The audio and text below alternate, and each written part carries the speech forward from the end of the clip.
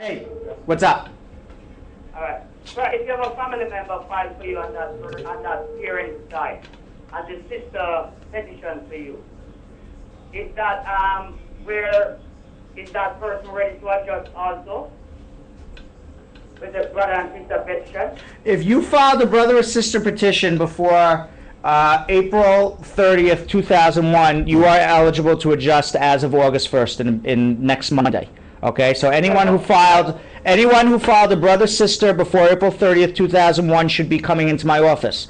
The other group of people, by the way, who should be coming into my office, if you were filed as the unmarried child over the age of 21 of a permanent resident before April 30th, 2001. In other words, your parent was a permanent resident, they filed for you, you're now over 21, you're unmarried, you should be coming in to see me as well, because those people are also eligible to adjust.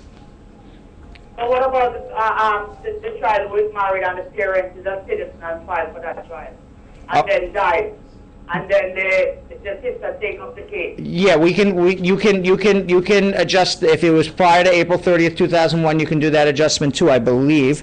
I just want to I'm going to double check the priority date right now. For unmarried children of U.S. citizens, you are eligible to adjust your status now, because those priority dates are up to January 1st, 02. So if you had a priority date prior to April 30th, 2001, you're eligible to adjust. Basically, if you, in any family preference category, other than, let's see, other than if you're from Mexico or the Philippines, but if in any family preference category, if you were filed for prior to that April 30th, 2001 priority date, unless you're from Mexico and the Philippines, a separate waiting list for you. But in any other family-based category, whether you were sponsored by your parent, you were sponsored by your brother or sister, you were sponsored by a spouse, a permanent resident spouse, you are eligible to adjust if you have that priority date, if you had that application filed prior to that April 30th, 2001 priority date.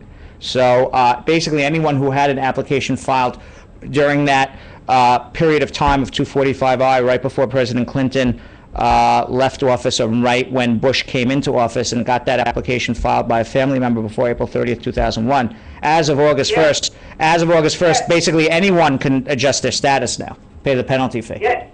So yes, so they should. So you should be. So all of those people should be coming in. Even if the family member died and the sister's taking up the case, you are eligible to adjust now, assuming that the sister has been already approved to take over the case. If not, then we need to get the sister approved and then file the adjustment.